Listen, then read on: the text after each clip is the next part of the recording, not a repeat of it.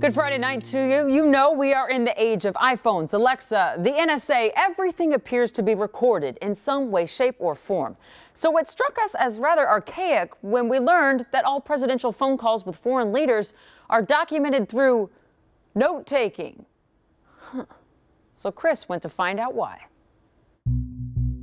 On November 7th, 1962, President John F. Kennedy and California Governor Pat Brown are on the phone, and they're talking smack about Richard Nixon. Wow, that last farewell speech of his, wasn't that terrible? It is a fly-on-the-wall recording of a private conversation. Eisenhower recorded just 5 hours of tape in 4 years. Nixon recorded about 3,400 hours of tape. But that all changed after Watergate.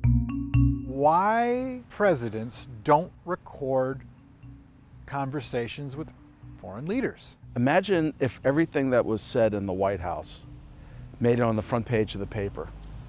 Do you think an advisor or a foreign leader would tell you of anything of value?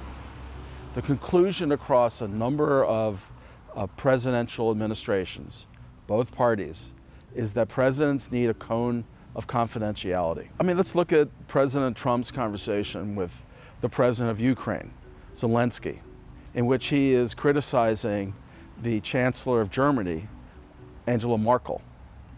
Well, no one wants that on the front page of the paper.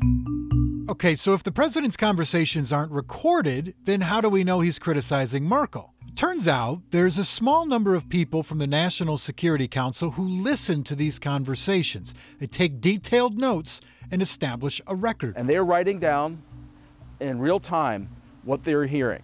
They're focusing particularly on commitments, the exchange between the two leaders, so that the White House and then that much broader administration, which is a large bureaucracy, can then follow up. Well, what's the difference between outstanding note-taking and a recording? Recording is a more serious breach of the understanding among leaders that their discussion will be confidential. So the consensus on the Trump-Ukraine convo is that it's not a verbatim of the conversation. It's not a transcript per se, but very close.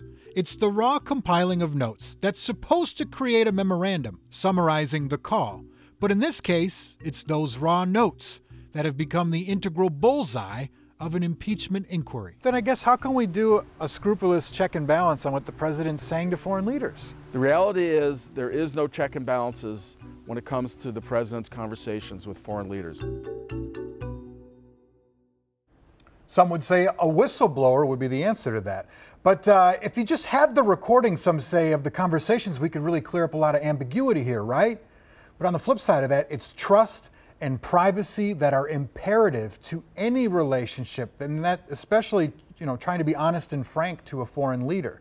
They need to have that veil of privacy to understand one another and trade information. Right. It's just like when you and I do our job. I mean, same but different. When we talk to somebody, we can't just record the call without asking them or telling them, hey, I'm going to record this. Then it changes the whole tone of the conversation. People behave differently. Yeah, you and I sitting at our desks sounds a little bit different than you and I on TV. Right. Although not that different. It's true. Just a lot less beeps. You know what I thought was interesting, Chris? Nixon recorded 3,400 hours of conversations. Is that just because he was paranoid? Why did he do that? No. So Jacob said that was because he was vain. He and a lot of presidents feel that they're important and brilliant, and some of them record everything as a matter of memoir or memos, more or less a recording diary, so that historians can know what they did, how they did it, and that sort of thing. That's what he said. Well, that's really interesting that Nixon, we all know what happened to Nixon, records 3,400 hours of conversations. Watergate happens because of recordings. And then after that, people stop doing it. Well, yeah, he recorded his own demise. He recorded his own demise. So people are like, yeah, we probably shouldn't do that. Let's just not hit that button anymore. Nope. And his were automated. Interesting. As soon as voices hit, they started recording automatically. Well, now you know. You're smarter at the water cooler or at your weekend gathering. This is why the phone calls aren't recorded. Right. Thank you, Chris, for always making us smarter. We appreciate you.